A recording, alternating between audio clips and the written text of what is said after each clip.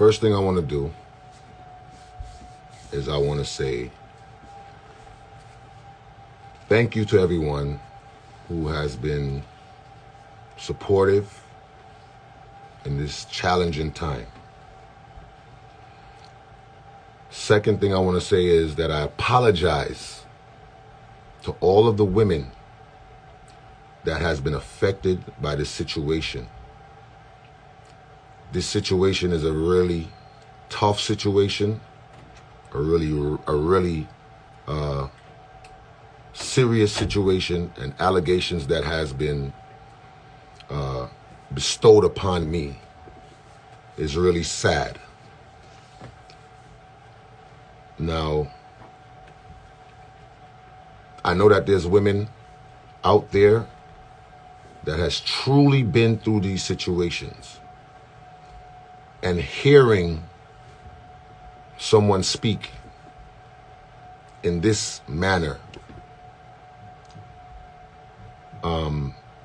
I'm sure it probably brought you back to a serious place. It brought you back to a bad time, and it brought you back to a tough time. Okay? I'm not here to bash Kirby. I'm not here to destroy her, because I'm going to be honest with you, I still love that girl up to this day. Still love her, and I still love her son, and I would never do anything that would tarnish who she is as an individual. Last year, when we broke up, when we took a break, last year, I went on live, for the people who remember this, and I spoke my truth. I spoke about, situations that happened. I spoke about, her leaving my kids and with a neighbor, and it really hurt me. And one of the things that she was upset about, right, was that I took my personal life to social media. I apologized to her. I understood where she was coming from, and I really did not need to go on social media to express what was going on in our personal life. And if anybody remembers, now I don't have to turn up the comments, because people are going to think and say whatever they want to say regardless. So I'm not even, that's not why I'm not even here for that. If anybody remembers, I then came on Instagram because her mother and herself was so persistent on me apologizing, making a public apology to her for, just speaking what I was speaking about. And I did that.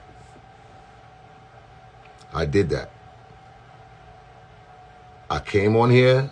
I apologized to Kirby for putting our business, our personal business, on social media, and we got past it, and we moved on, and we were together again. Okay? And I'm gonna address every single thing that you think you know. But before I do that, I'm just gonna say that I'm disappointed.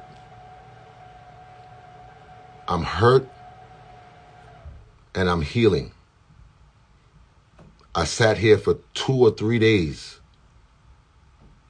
2 or 3 days I sat here and watched people ridicule me, destroy me, bring me down from one person's allegation.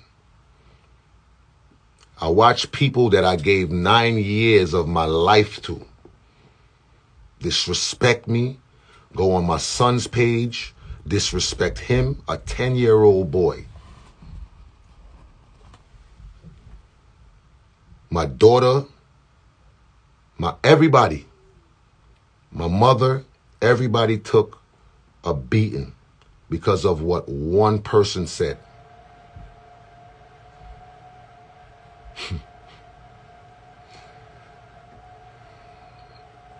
I've been accused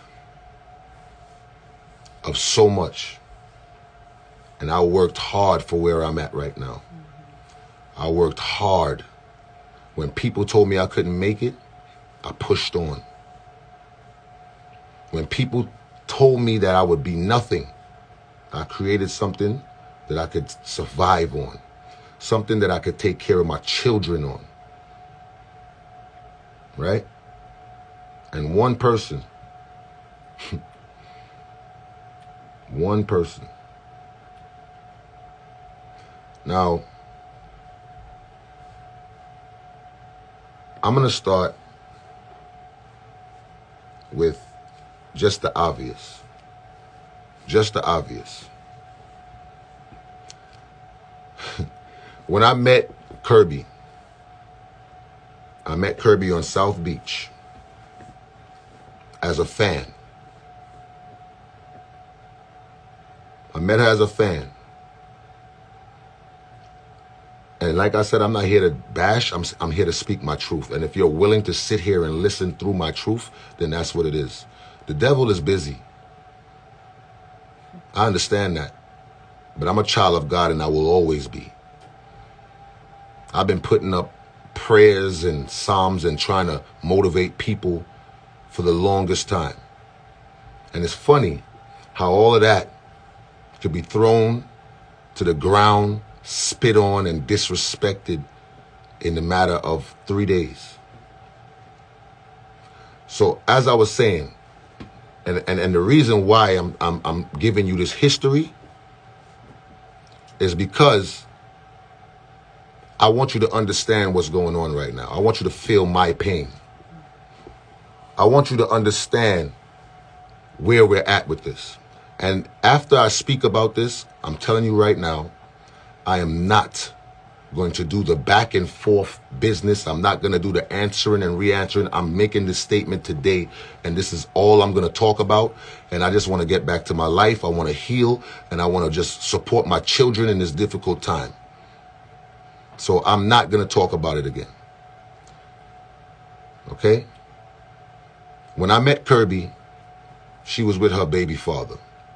I was with my baby mother, but I was going through my problems, and I really was in a bad space with my baby mother.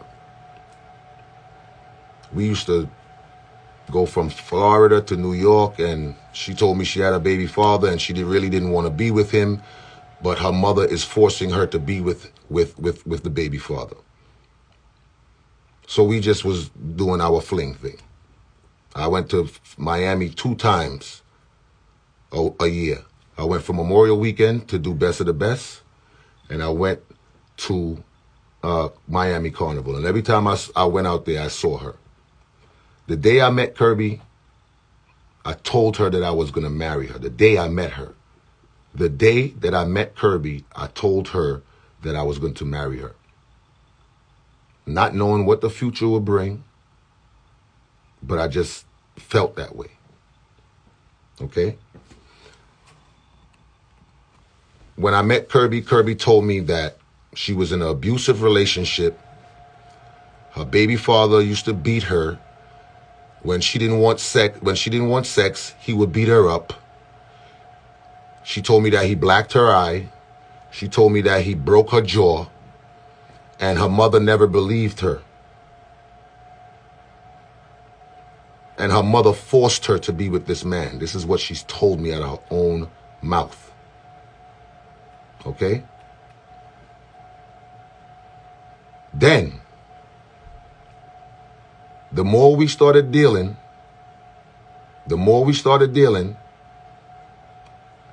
all right, let's fast forward. We was dealing, and I felt, within my self, I felt like she wasn't really with the baby father. So when I got out of my situation, I kind of started taking her seriously. She moved to Houston, And she said she was in the academy and she was going to be a police officer. And I was basically supporting her through it. We spoke often. She asked me for money to help her, you know, buy her firearm and stuff like that. And that's what it was.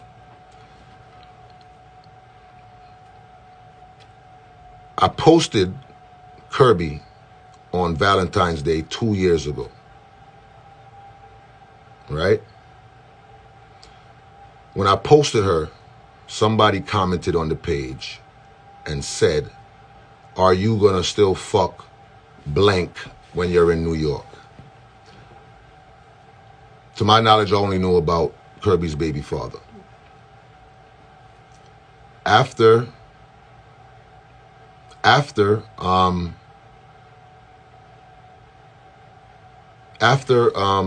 this comment was on my page, she had no choice but to tell me about a dude that she was sleeping with in New York.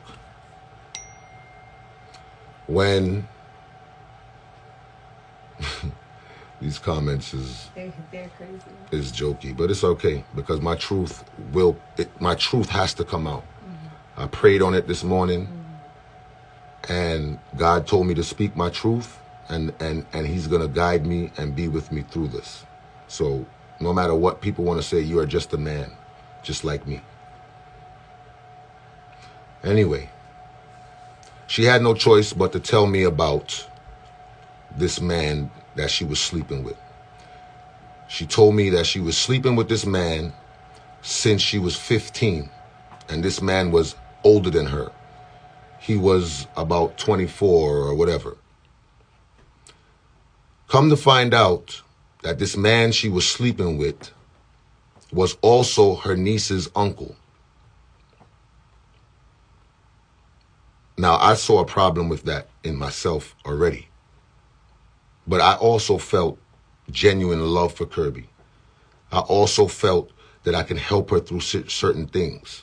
I also felt that I know she's younger than me and I know she needs to grow, but I'm going to be there for her and with her to help her grow.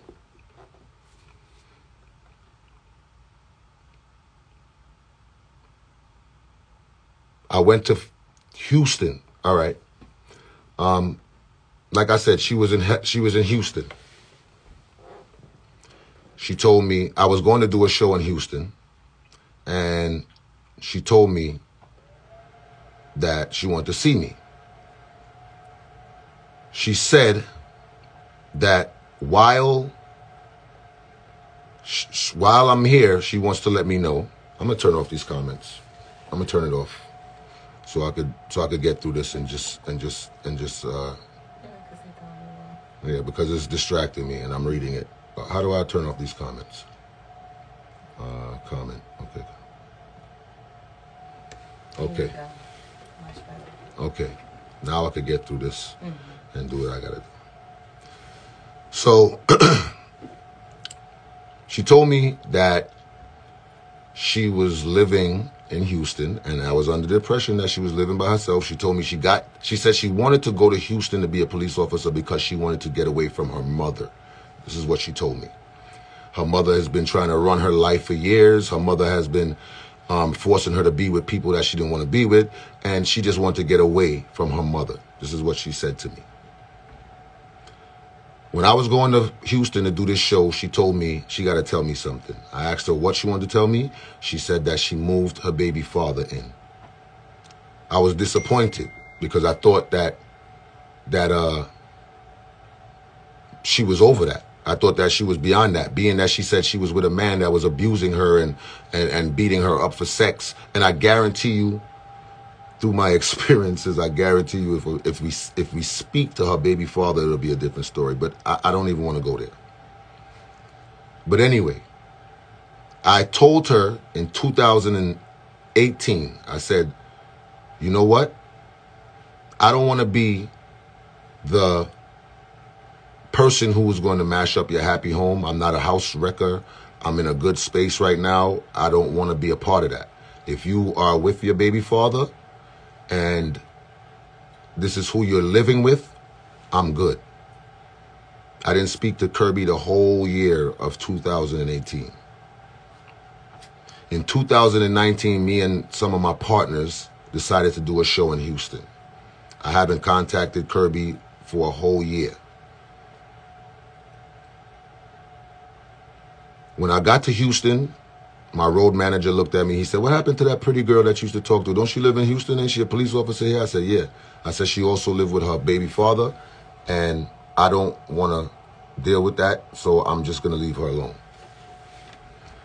Kirby texted me and said, "So you wasn't going to reach out to me and you here?" I said, "Honestly, no. You have your life, you have your family, you have your kids, your kid, live your life."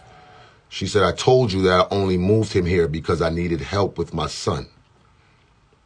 Me and him is not together like that. I need help with my son. I work late hours, and I wanted him to come and help me with my child." She asked me she told me that she was going to come to the show anyway, and she was going to come in there with her police friends, and they was going to stop the show, and I had no choice but to talk to her. I guess that was jokingly, because we joke a lot. Please, I don't want nobody to call me right now. Please, no one call me. Stop the show. Right. So we linked up. She came to the hotel. We had sex, and I opened up to her, and I gave her the truth. I said, "Listen, at the time that I met you, I didn't really want to take you seriously because I didn't want to drag you into the things that I was going through with my personal experience, my personal life with my kid's mother and everything like that." She said, "I'm sorry that you felt that way, but I would have been there with you, and I would have rode it out with you." And that, to me, was some of the realest shit I've ever heard. For somebody to say that they're going to be there with you through everything. You understand? So I decided that if we wanted to take it seriously, that's what we was going to do. Me and Kirby started communicating again, and we became, girlfriend and boyfriend. We was talking while her baby father was still living there. And I accepted that. She came to Atlanta because I told her sister that I was going to engage to her. Her sister was so happy. Her sister was supportive. And I planned this engagement for when she came to Atlanta. Her mother got involved and was very upset. "You don't know this man. Where do you know this man from? You don't even know his real name. Why are you just gonna marry this man? Or why are you gonna take his ring or whatever?" No, she didn't say about ring because Kirby didn't know that I was gonna engage to her. So her mother started feeling like she needed to interject in this situation. So her mother decided to make a fake email and sent it to Kirby and told Kirby that this is what somebody sent to her. Within that email, it was, "My name is not Nigel Joseph. My name is not Nigel Joseph, and I've been exposing Kirby's nudes." Now, for a woman to doctor up an email to stop us from communicating and stopping us from loving each other is sick. For a grown woman to do that. Okay? Kirby did her due diligence and realized that it was a lie. And she realized that her mother was lying. That's her mother. Of course, she's going to forgive her mother. She was very distraught about it, but that's her mother. I expect her to forgive her mother. And her mother told her that she was only trying to protect her. Kirby called me one day when she lived with her mother. and was crying, was in tears. She had a red vial. It was a clear bottle about this big, maybe a little smaller, clear bottle. It had red liquid in it and a paper wrapped up in it. She called me on FaceTime. She was crying. And I said, what's the matter? And she told me, I found, my grandmother sent me in her purse to get something, and I found this in it. She poured the liquid out. I'm not sure, but I think she even tasted it. And she was like, it's sweet. She broke the bottle. She unraveled the paper. And on this paper, it says Kirby. And I don't, like I said, I don't have a reason to lie. I'm speaking my truth today because I'm just speaking my truth. So anyway, she unraveled this paper and the paper said, Kirby, submit to QAine. Kirby, love QAine. Kirby, never leave QAine. She said, my mother and my grandmother is wicked, yo. They really voodooing me to stay with this man. So this is something that they've been into, obviously. Moving forward, I proposed to Kirby because I loved her. Nothing more. I was who I am before Kirby, and I'm definitely going to be who I am after Kirby. Kirby told me that she was going to leave her job, and she wanted to move so that we could be together in Atlanta. We both agreed on that. I went to Houston and I paid for the U-Haul. Me and my kids helped her pack all of her stuff, and we drove 14 hours from Houston to Atlanta so that we can be together. The plan was that Kirby was supposed to take FMLA for 2 months. During that 2 months, she was supposed to do her transfer paper. She was supposed to do a lateral program, which means she didn't have to go through the academy again. They would just recognize that she was a police officer in Houston and she would become a police officer here in Georgia. Well, that FMLA lasted 2 years because I took care of Kirby, spent my money, bought horses, and did everything that I could do to make Kirby happy. And I'm going to tell you the truth, nothing that I've ever done was going to make Kirby happy because she wasn't happy within herself. She jumped directly out of one relationship into another. There was no healing process. There was no time to reevaluate. There was no time for anything. And I think that was probably one of our biggest mistakes. Now, keep in mind that I've already been told that she was in an abusive relationship with her baby father. She told me that his sister was doing voodoo on her. Her mother is doing voodoo on her, or her grandmother. And she's with a dude that's been having sex with her since she was 15. Now, that dude, and I'm not naming any names, but that dude, when we first got serious, Kirby told me, and I have all of the texts and everything right here, so I'm gonna read it for you. So like I said, if you don't have the time to hear this truth, then you can go now. But I'm gonna put everything out because I want this to be done with. And like I said, I'm not responding after any type of backlash, any type of rebuttals, responses. I'm gonna move on after this. So the guy that she was dealing with, which is her niece's uncle, when we decided to get serious, she told me, I don't know if this is the story, I don't know if this is correct, but she told me that this man was threatening her to put out her sex tape. The sex tapes that he has with her, he was threatening her. He said he was going to make paper. He's going to print papers with her nudes and put it all over the hood because she's originally from Schenectady and Empire. So he was going to put it all over there and all of that. I reached out to some friends that have that's mutual friends with him, and I explained to them. I said, listen, if he disrespects her like that and puts out her nudes, then he's disrespecting me. And that can't happen. When they spoke to him, he said he was in his feelings, and he did say that, but he's not going to do that. It's all good. Shorty could go ahead and whatever. So the abuse, the sexual abuse, the putting out of sex tapes has been a cycle for Kirby.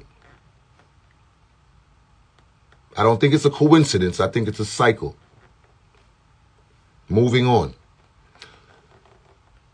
It's a shame to experience these things. And like I said, I'm so apologetic to the women that went through domestic violence, been beat up and all of these things, and abused and all of these things. It's really unfortunate. And as a kid growing up, I'm going to put my truth all the way out here. As a kid growing up, I watched my mother. We went to my father's house, and my mother went to tell him that I needed a bicycle. I was 6 years old. She went to his house. She told my father, your son needs a bicycle. Your son needs a bicycle. And my father looked out the window and he told her that if he comes downstairs, she's going to regret it. My mother and my father wasn't together at the time. He had his family. My mother had her people. And that's what it was. But I remember it like it was yesterday because this is something that I've lived through all my life. I was 6 years old. And these things I've confided into Kirby with. My father came downstairs with a machete in his hand. The story that I was told was that he tried to hit her with the side of the machete. But he chopped my mother's hand. And my mother's hand was hanging from a thread. And I sat there as a 6-year-old child and watched that whole thing.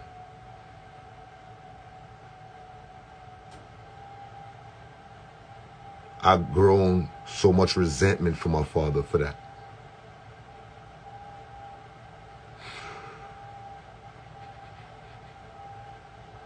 I've held so much things back. And I use my comedy and my drive to become who I am today. So for somebody to try to destroy me after I've been nothing but good to this person,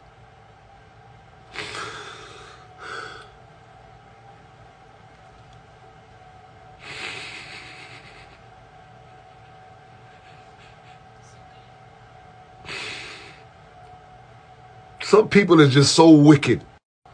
And I'm not even talking about Kirby. But people is wicked.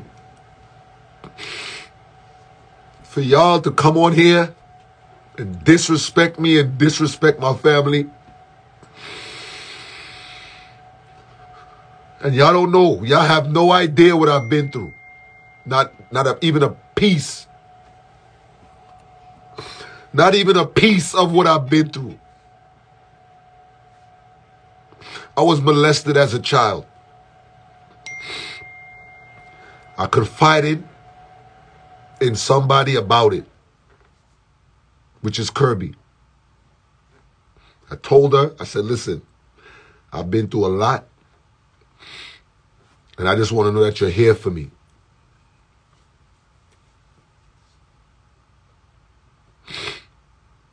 I told her I was molested as a child from a male family member. And she took that and she used it as ammunition. We had an argument.